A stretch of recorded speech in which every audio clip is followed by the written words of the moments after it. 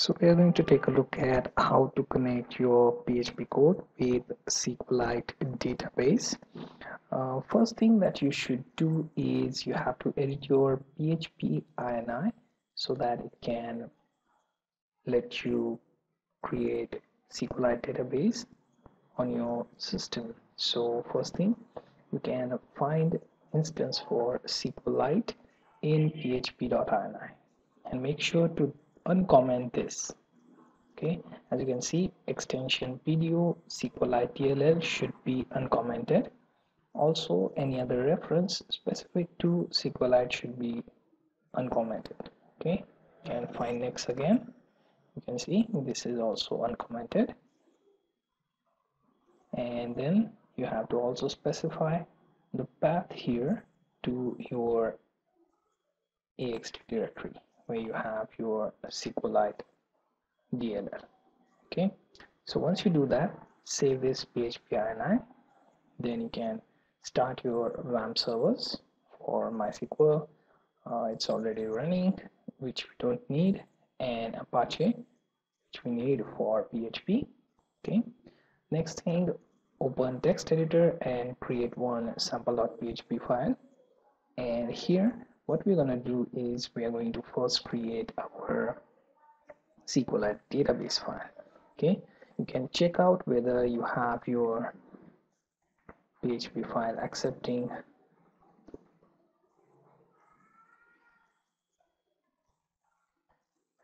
SQLite. Okay, so I have ecode PHP info to show you whether I have SQLite enabled or not.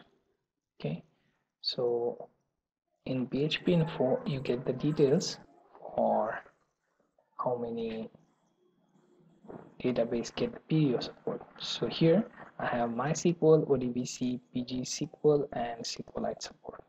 So now I can easily run code specific to SQLite with my PHP code. Okay, so first thing, we are going to add our entire code in try and catch.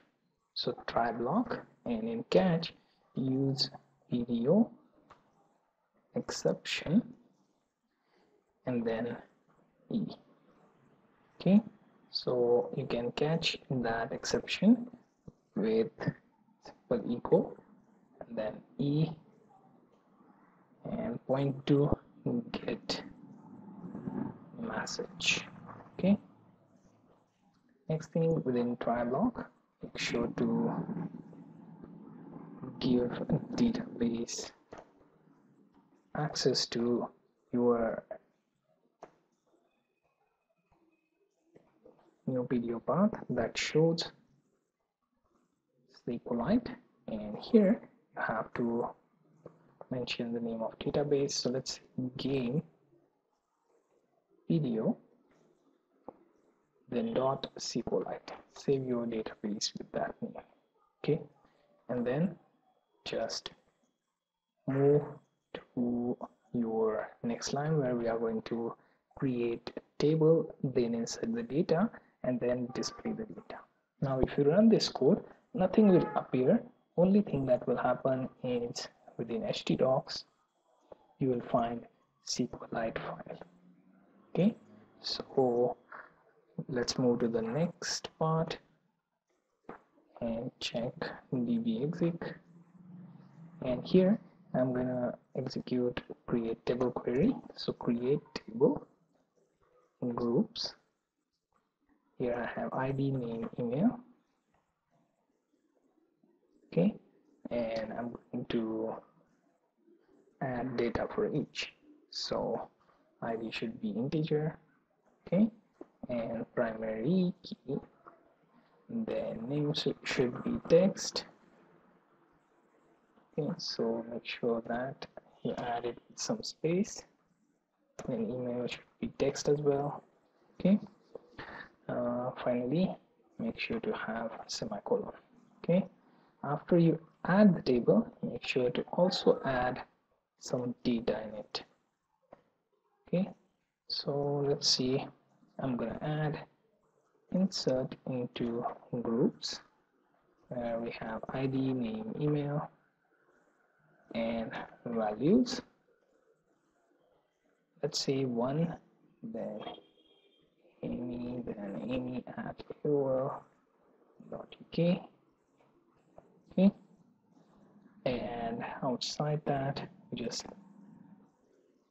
use that and close properly. Okay,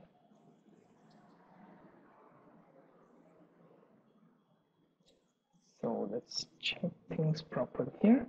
Single quote, then we have double quote, right, and anything else left.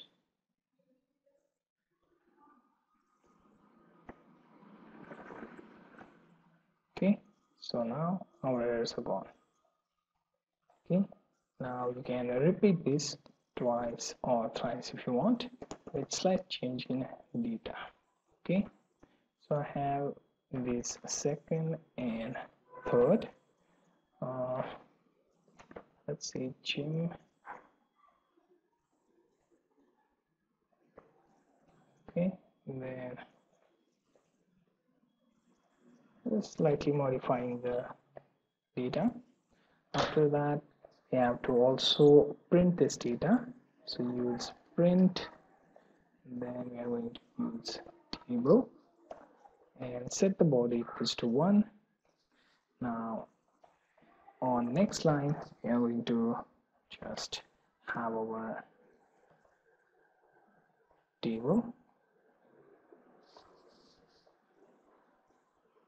first row and then column, and we have our ID, so td closed, and then another td where we have name, then another td email. Okay, you can have some space so that they are not too close with each other. Okay,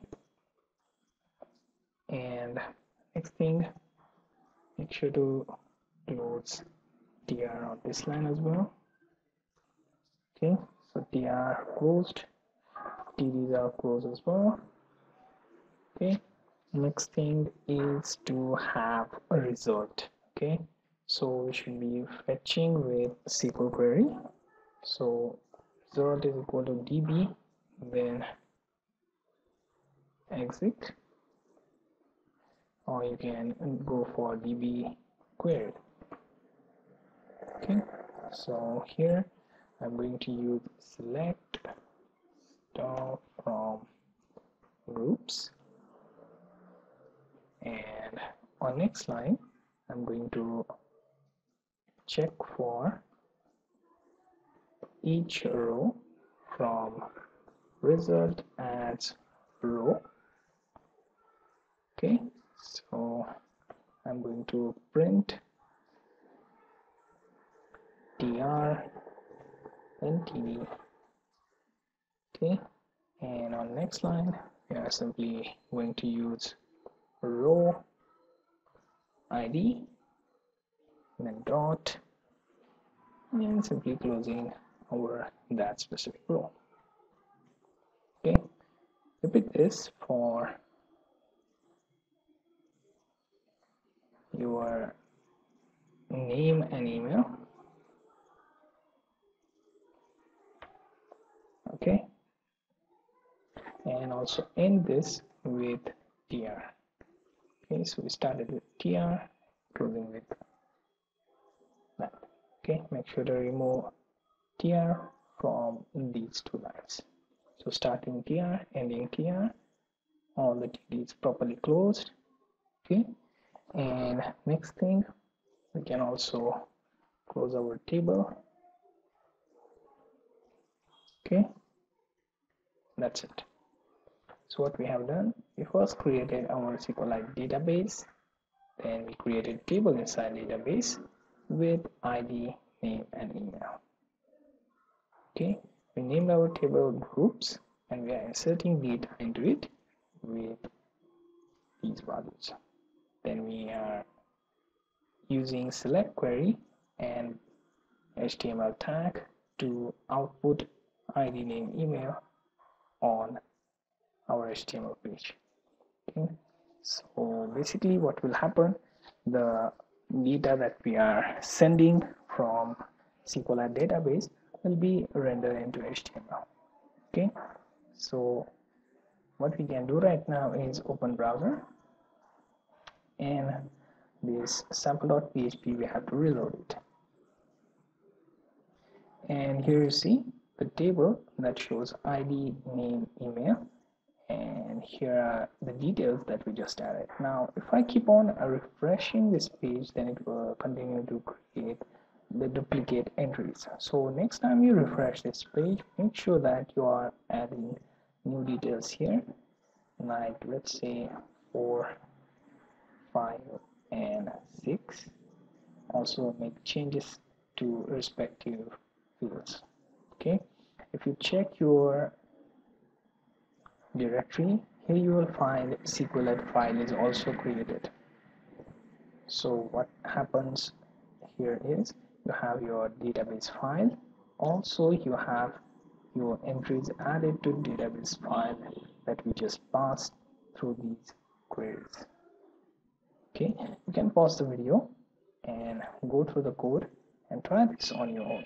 Make sure that you have edited your php.ini and using PDO for SQLite access.